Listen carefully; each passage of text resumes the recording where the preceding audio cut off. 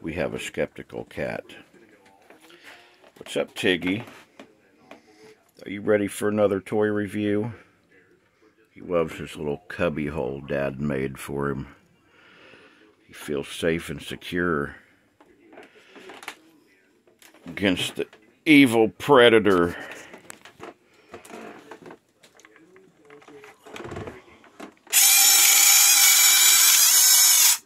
Yeah, he's not scared of it. It's like, what is that? What is that, Tiggy? What is that, dude? Anyway, we restored this. We picked it up on eBay for about 40 bucks shipped. I already had a couple of the weapons, so picked up a couple more and then some stickers. So I mean, we got about 60 bucks in it total and a little bit of work. It was already pretty nice and white. I just put some Goo Gone on it and cleaned it up and left it original. But it's a Kenner Milton Bradley, or General Mills, sorry. Don't know why I was thinking Milton Bradley, but yeah, it's the original 78.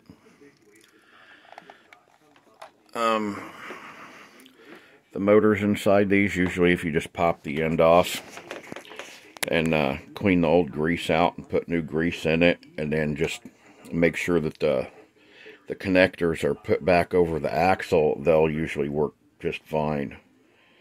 And it still has like all the original components inside of it, the original rubber band and all that.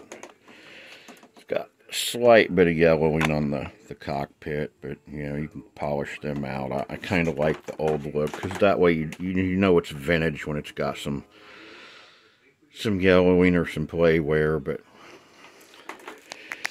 these things are pretty cool in my opinion.